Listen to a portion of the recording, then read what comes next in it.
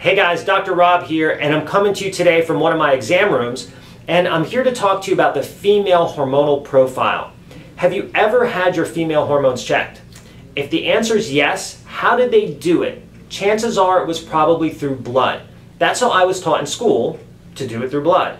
It never quite made sense to me, and one of the reasons why is when we look at that female hormonal cycle, it is indeed a 28-day cycle on average.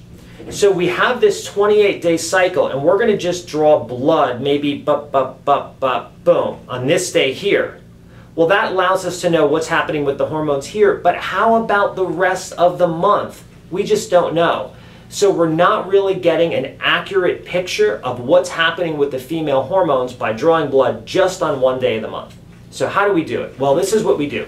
We give a woman a kit to take home to her house, and she will do a saliva sample every other day throughout the course of a month. And she stores those samples in the freezer. At the end of the month, they go out to the lab.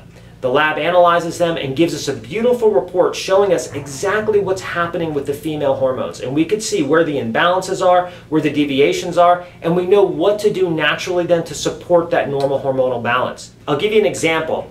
I had a patient once, and about 3 to 8 days before she started her period, she would develop anxiety. She would get depressed. She wouldn't be able to sleep well. She became to where she said to me actually, Dr. Rob, I need to keep a pack of tissues with me when I watch TV. And I was like, why? And she said, because the commercials make me cry. But only during those 8 days. The other days I'm okay, but those 8 days I'm just extra emotional. So when we did this analysis on her, what we found was a problem with her progesterone. Now it's interesting because progesterone during menstruation is low, and then in the middle of the month it starts to rise and it comes high, and then towards the end of the month progesterone drops, and then menstruation starts here.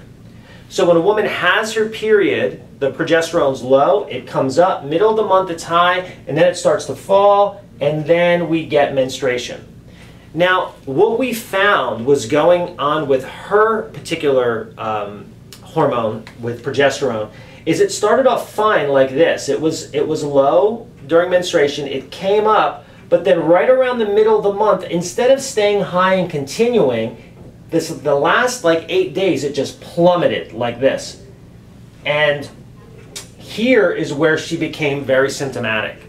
So if we had not done this particular profile, we would have never really been able to tell where the imbalance was in her hormone. So in any event, that's the female hormonal profile. If you're interested in that, or you have problems that you think are related to your hormone, please fill out the contact form at the bottom of the page, and one of my awesome staff will get in touch with you. They'll explain more about how we can help. Or if you're really up for it, fill out the free health and weight, the free online health and weight evaluation. And that really gives us a big picture as to what's happening with your body. And then one of my staff will call you. They'll explain to you what they found in the evaluation. So fill out the contact form or fill out the free online weight loss and health evaluation. And either way, if you'd like some help, we can get it to you. If not, I'm happy to present this information to you as educational information. I hope you learned something today. Thanks, and have a great day.